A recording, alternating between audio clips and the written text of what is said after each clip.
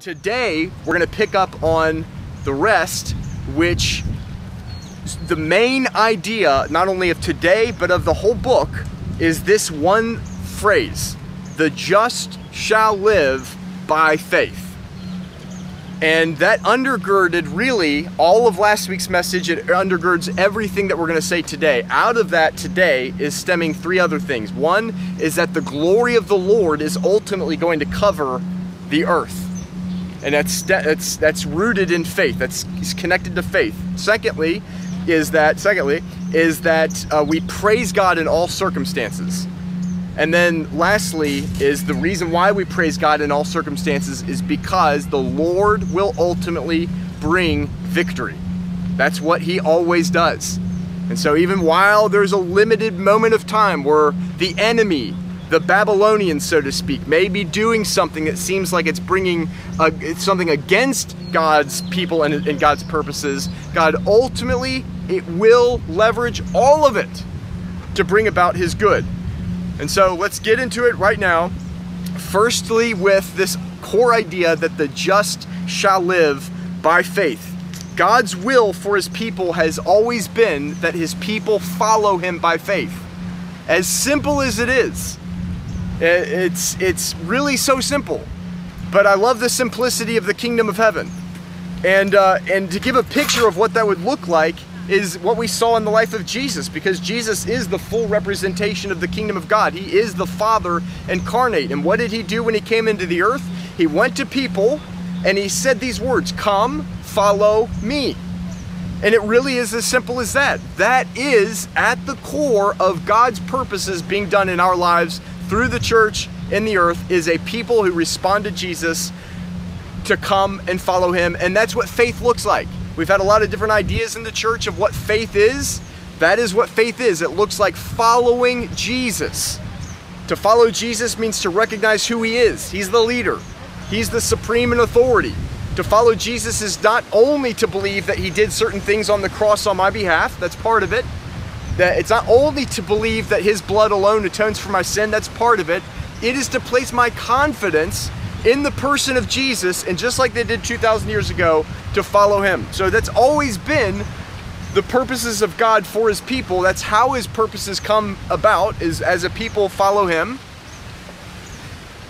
And that is what ultimately, when God brings the Babylonians in our lives, it's ultimately simply to bring us back to that place where we, with childlike faith, are returning to simply following Jesus and putting all of our eggs in the Jesus basket. God is calling us, I believe, right here, to a deeper place of following Him. In other words, that we are not leaning upon any other thing than Him, and that we are sitting quietly at His feet to hear His voice, and that as a people, just like has always been His purpose for His people, that when He speaks, that's when we move. And we only move in what He speaks. So the just shall live by faith. Let's read this classic line, chapter 2, verse 4. "Behold the proud, his soul is not upright in him, but the just shall live by faith." This is the only scripture you're going to find in the Old Testament, right there, that is quoted 3 full times in the New Testament, just to underscore the importance of this core idea, that the just shall live by faith. And before it, God says that the proud that his soul is not upright within himself. So we see 2 ideas here. Again, simplicity. 2 ideas: faith and pride. God is doing something to bring down the pride in people, to displace it with faith. The proud and the faith. And so understand just the simplicity that that ultimately so much of the problems in our lives, so much of the problems in the church, in the world, is rooted in human pride, and the pride of humanity is displaced by faith in Jesus. And so it goes on to just kind of describe some of the outflows, the manifestations of this pride. If you'll read along with me, I just want to give some of the descriptors that Habakkuk gives, or that God gives through Habakkuk, of the proud. One is that the proud are always wanting more.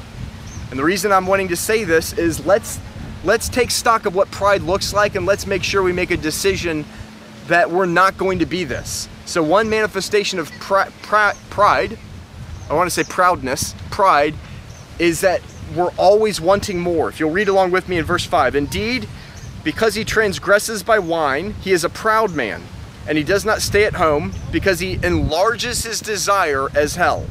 And he is like death and cannot be satisfied, constantly wanting more.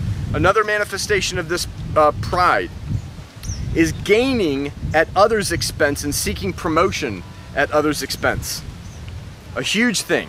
This happens all the time in the workplace, happens all the time in politics, happens all the time in various social settings, trying to look for our own gain, even if somebody else has to make an expense for it. It's human pride. Woe to him who covets evil gain for his house, verse 9, that he may set his nest on high, that he may be delivered from the power of disaster. And that wording, covets evil gain, means to gain something in an unrighteous or even a violent manner. Another manifestation would be building your empire on hurting others, very similar to the last one. Verse 12 says, woe to him who builds a town with bloodshed, who establishes a city by iniquity. Another manifestation of pride, verse 15, is seeking to take advantage of people by deception or by making them vulnerable. We don't want to do that. Verse 15 says, even to make him drunk that you may look, woe to him who gives drink to his neighbor, pressing him to your bottle, even to make him drunk that you may look on his nakedness. Trying to make somebody, get somebody drunk so that you can hear them spill beans that they otherwise wouldn't say, or take advantage of them. Verse 19 is another one. Trusting in things that are seen rather than the God who is not seen. Verse 19, woe to him who says to wood, awake, to silent stone, arise. It shall teach. Behold, it is overlaid with gold and silver, yet in it there is no breath at all. And so the antidote to this pride, as we said, is faith. Why does God send the Babylonians to his people? To bring them back, not just to punish them, not to be mean, not to be terrible. It is to bring them back to the place that is their God-given inheritance, a place of following him with childlike faith, where he does as he knows is best, and as he does what he knows is best, it's in all of our best interests, and we walk in the fullness of his plan for us. The opposite of that, when we begin to veer from faith, we begin to do the things that we just described. We begin to try to build our own empire. We begin scratching and clawing, trying to make our way forward.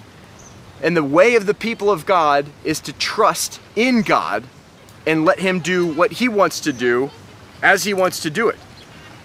And so the antidote to this pride, I believe, is found in verse 18.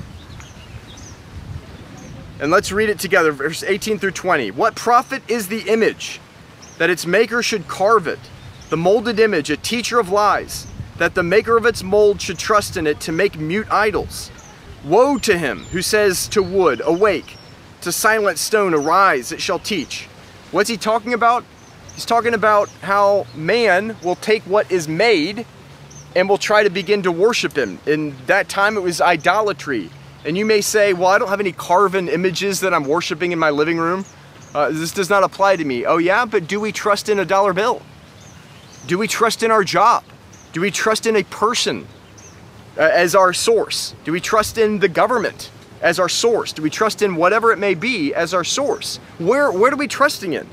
What are we looking for ultimate direction and guidance in our lives? Yet there is no breath at all, verse 20, but the Lord is in his holy temple. Let all the earth keep silence before him. I want to suggest to us that that is a picture of, instead of the idolatry where we're seeking the things of the natural world for our guidance and for our sustenance, the profession that we know God does exist. He is in his holy temple, and as a consequence, let everyone sit quietly before him. What is that? That is looking to him, to hear from him, to hear what he has to say. That, my friends, is the antidote to the pride of man. It is the thing that Jesus, when Mary and Martha were squabbling and Martha was upset because Mary was sitting at Jesus' feet while Martha was doing all the tough work, and Martha went over to Jesus and said, aren't you going to do something about this? Like, make her work with me. And Jesus' response was, Martha, Martha, you are encumbered about with many things, and they're all useful, but Mary has chosen that one good part, and that will not be taken away from her. Sitting at his feet is the antidote to the pride of man, to hear him, that we would be led by him, sitting at his feet. Stemming from this, so sitting quietly at his feet, comes from acknowledging who he is. In other words, when you know something of who Jesus is, that is when you sit at his feet. If you just think he's a dude, like a great man or something, you're not going to sit at his feet. You may hear him for a bit or whatever, but when you understand he's the Son of God, he is God incarnate, he is the Savior of mankind, he is Lord of all creation, then we can sit at his feet, and that is an expression of faith. But here's the thing, faith begets faith. Because as we see him and we choose to voluntarily sit at his feet so that we can hear him, as we hear him, it is through the hearing of what he says to us that more faith is born.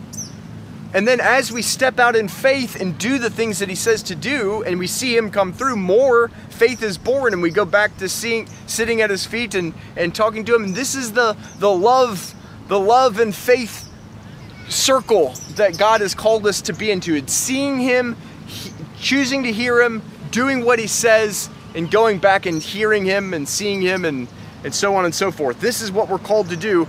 And as a result of that, the revelation of God, the manifestation of God, ultimately is going to cover all of this earth. So if you'll look with me in chapter 2, verse 14, it says, "For the earth will be filled with the knowledge of the glory of the Lord as the waters cover the sea." Just want to take stock of what we just read. The earth.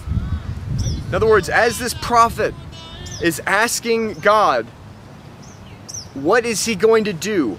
How can he let these people who are more unrighteous than his own people take over his own people? How is that fair?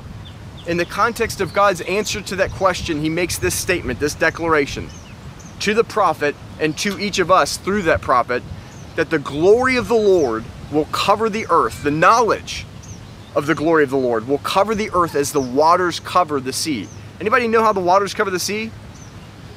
It's pretty absolutely. And it's deep. It is supreme. The coming of the glory, the knowledge, where all mankind are going to see and know who he is, that day is coming. There will be a day marked by heaven where Jesus Christ will return, and he will be seen by all of creation. And in that moment, Paul says, the apostle, every knee will bow, every tongue will confess. In that moment, Jesus Christ is Lord, to the glory of God the Father.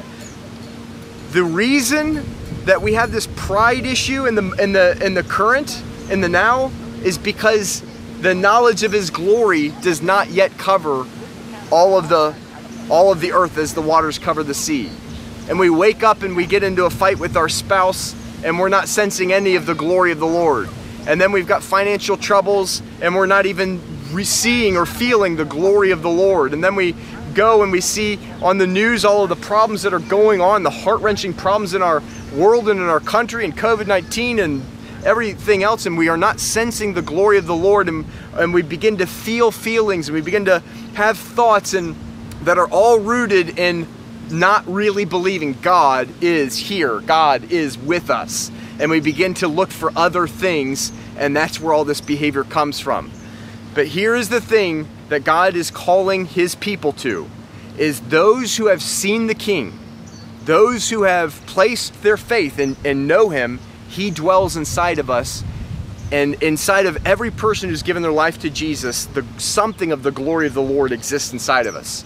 And you can tap into that place through communion with him, where even if you don't see it with your eyes, you begin to sense in your heart the knowledge of his glory. Now, why am I saying this? God said this promise of the manifestation of his and the knowledge of his glory in the context of talking about returning his people to faith. And consequently, we can say there is a connection to the knowledge of his glory covering the earth and the faith of his people. Why is that? One is because of what I just described, that as we walk in this darkened world, but believe and know in our hearts his existence, we begin to follow him even though we don't see him. But the second thing is, as we follow Jesus, as we hear him, as we're led of him, we're led by the one who is glorious. And his glory begins to manifest through the church as we take action steps of faith to do what he says to do. That is the ultimate purpose of the church and the earth, is that we are the sons and daughters of God, Romans 8 says, and all creation is groaning, not just for the manifestation of the Son of God, but the manifestation of the sons of God. That God, Jesus, would be glorified through his church. Isaiah 60 says, "Arise, shine, for your light has come, and the glory of the Lord is risen upon you." And so, as we return to a place of faith, the promise is that his glory manifests through us, his people. That has always been his purpose for his people, is not just that we would do good, that the world would see and know the glory of God through the church, through faith. And I want to say this to us, that God is calling us to follow him in a deeper way by faith so that he would manifest his glory through us. I'm talking to Border City Church. That is our call. That is what he wants, is for people to see and know the glory of God. So the third chapter, that's all the second chapter that we've been talking about. The third chapter begins with the prophet praying to God. And as he begins to pray, he begins to prophesy again. He begins to describe a vision that he sees of God in absolute sovereignty and greatness, ruling over all the affairs of the earth. And so what began in chapter 1 with Habakkuk talking about his burden of what he's seeing with his physical eyes. How many of you have ever been burdened by seeing the situation as it exists? Maybe you're looking at the news, maybe you're just looking at the circumstances in your life or your family, and you're burdened. You're burdened. You're not sensing glory schmory. Does that rhyme? You're burdened. And you're going to God just like the prophet did and asking. And I want to encourage you, sometimes it's important to not just feel like you have to fairy spirituality and sweep it all under the... If you're hurting, you're burdened, to go ahead and go right to God and ask him. And he begins to respond. And so that's where we started, this burden. But in the process of the book of Habakkuk, we see God saying what he's going to do, and Habakkuk doesn't even know, like, how does that justify? You're going to bring the Babylonians, and there's this whole thing. But it ends with Habakkuk seeing God's sovereignty, that he is far above all of the happenings of the earth. I just want to say this over each of us in the issues that we're dealing with, is that there is a sovereign God over all of it, and he is well able to use all of it to ultimately bring about his purposes. And the best thing that he can do to use those evil things in our lives is to bring us back into a deeper place of faith, that he can do through us whatever he wants to do, which will always be glorious. And so we begin this third chapter with this revelation where Habakkuk is seeing, instead of the burden and the situation, he's seeing this greatness of God. And it ends with these two things that we also will end with today. One is to praise God in all circumstances. Not because you're such a good Christian and you've learned to praise God even though you feel like screaming and crying and killing somebody. It is because you've seen something. You praise him not because it's just because you're so spiritual. It's simply because of it being in tune with reality. He doesn't change. His goodness does not change.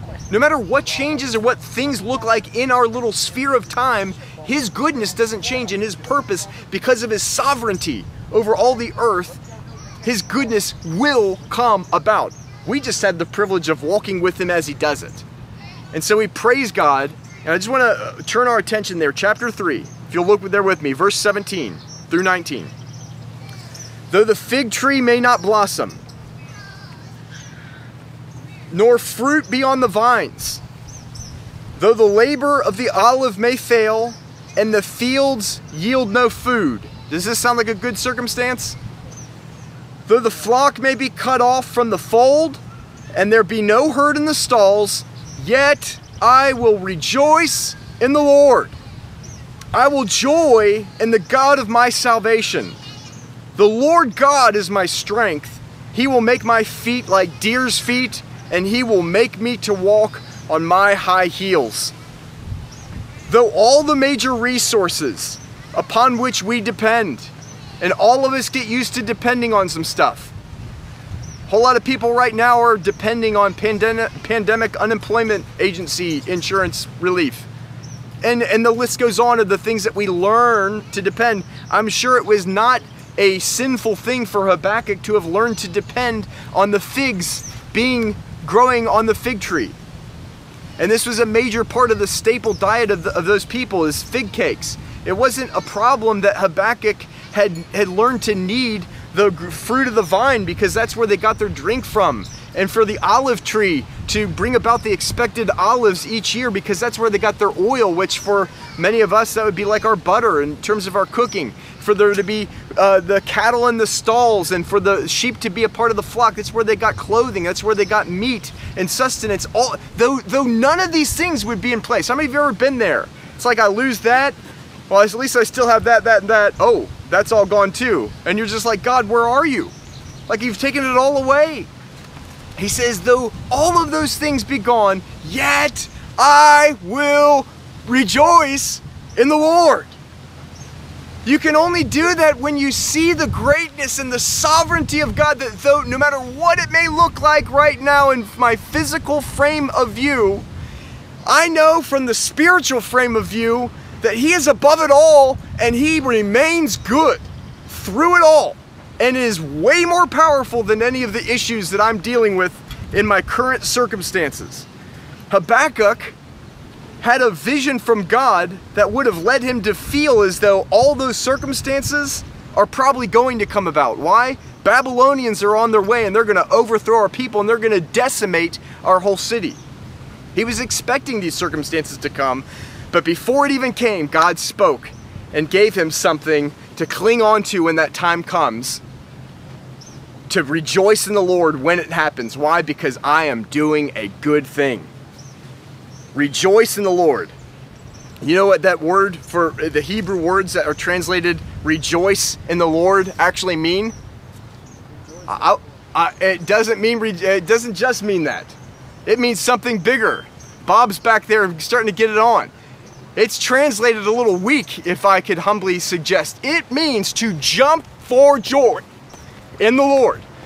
Now, do you know what yeah, I'm starting to make some of you feel uncomfortable. I don't care. Joy in the God of my salvation. That's what does that actually mean? Joy in the God of my salvation. The original Hebrew there actually meant to spin with dancing. Hello. Hi. Spin with dancing. We're talking about hilarious, exuberant, the kind of thing when the Tigers beat the Reds 6-4. Not that there were fans in the stands anyway. When you are just hilariously excited, that's what it's talking about. We're not just talking about doing the solemn good thing to rejoice in the Lord, though the cattle is not in the stall, yet I will praise him. We're talking about celebration in the midst of that. We're talking about that is what faith looks like. But some of you may say, honestly, like, I don't know if I can do that. Like, if all my stuff is taken from me, I don't really know if I can legit do that. How can I do that if it's just all bad? This is what I want to say to you. It's not all bad. God is faithful. Circumstances are temporary. The Apostle Paul said, I have learned to be content in all things, whether I am abased or whether I am abounding. I've learned He is faithful and he's always good. The scripture says that the Lord is always leading us into victory, which is the very thing I want to say. Why do we praise in all circumstances? Because the Lord will bring victory. The Lord will bring victory. The Lord will bring victory. Chapter 3, verse 18, I will joy in the God of my salvation. The Lord God is my strength. He will make my feet like deer's feet, and he will make me to walk on my high heels. God, I will joy in the God of my salvation. The original Hebrew word there for salvation is yesha. Yesha. And it literally means deliverance. It means prosperity.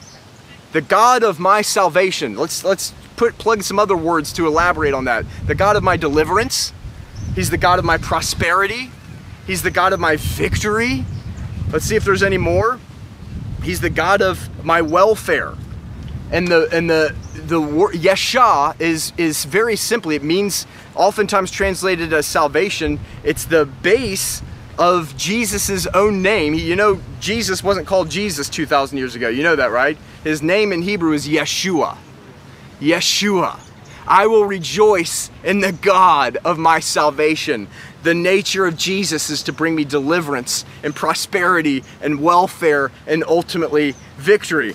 And so the Lord God is the next thing that the prophet says. The Lord God is my strength.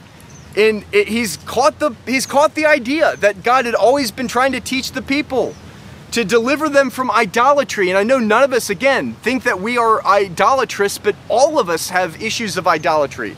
All of us so easily begin to trust in things other than the Lord.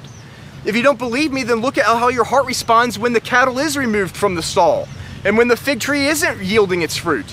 What do we begin to do?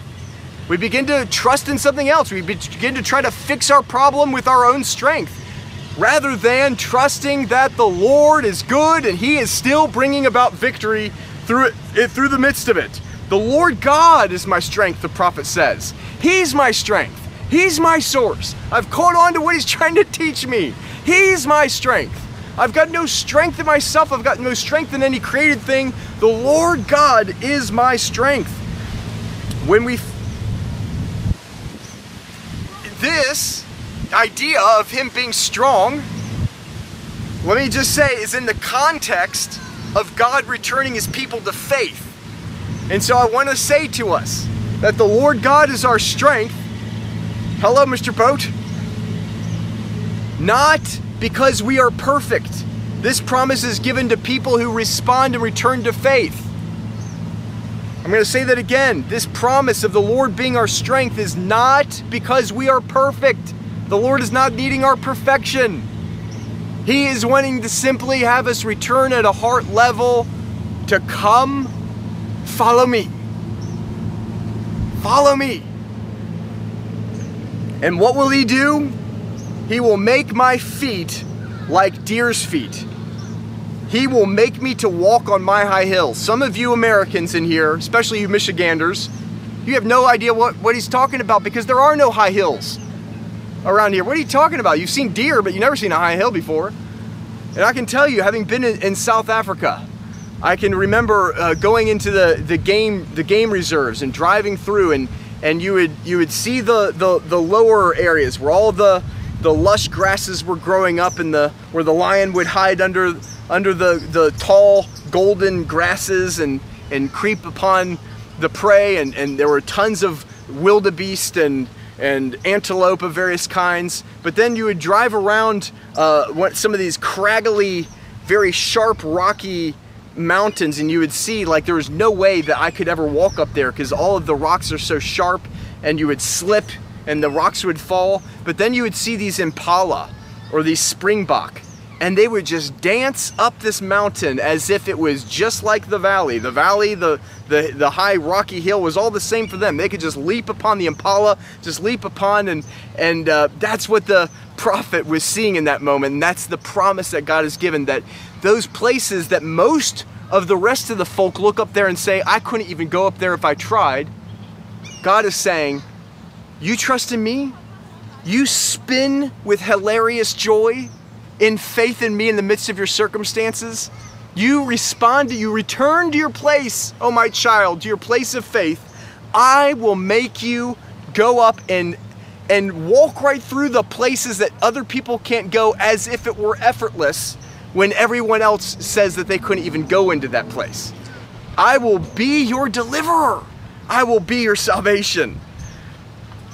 I want to say to us as a people this morning, this thing of the central theme of the book of Habakkuk, God using all sorts of stuff to return his people to faith, that his glory would be made known to us, and that ultimately as we follow him and do actions, his glory would manifest through us, and that we would learn that he is sovereign over all things, and he's working all things together for the good of them who love him and are called according to purpose. And we therefore have no need to fear. In fact, we have need to go ahead and to hilariously celebrate in joy and in victory our King at all times. We will be used by him to do his will.